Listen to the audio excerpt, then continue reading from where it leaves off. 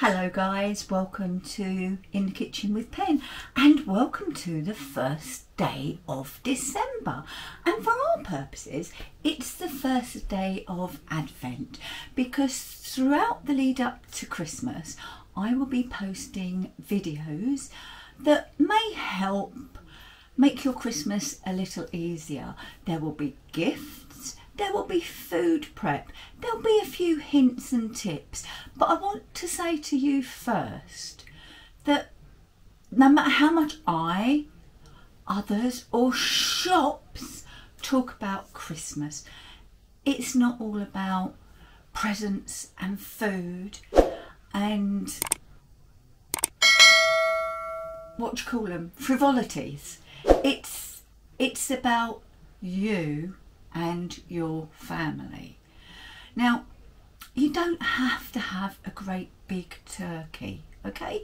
Turkey is expensive, so why not buy a large chicken, cook it as normal, do your sides, you know, your pigs in blankets, your stuffing balls and what have you, and take the dish to the table and carve it at the table.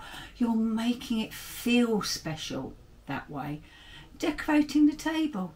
You don't need to spend a fortune in the shops. Go out with the children and do some foraging. Find some greenery, some holly, some pine cones. Spray them gold, silver or even with the false snow. £1 a tin from the pound shops. You can't go wrong. Christmas, you can buy second-hand games. You can buy second-hand toys.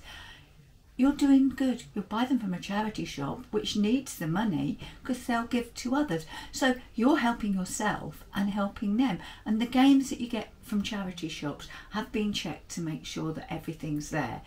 And the kids just love them. So after lunch on Christmas Day, why not wrap up warm, take the children and yourself out for a walk and just forget the telly, forget the latest computer games, etc. Just go out for a little walk. I'm having trouble hearing. Shut up. Can you say that again? Computer stop. Sorry about that. Typical man interrupting. Come back, have a lovely warm hot chocolate. Sit down and play those games.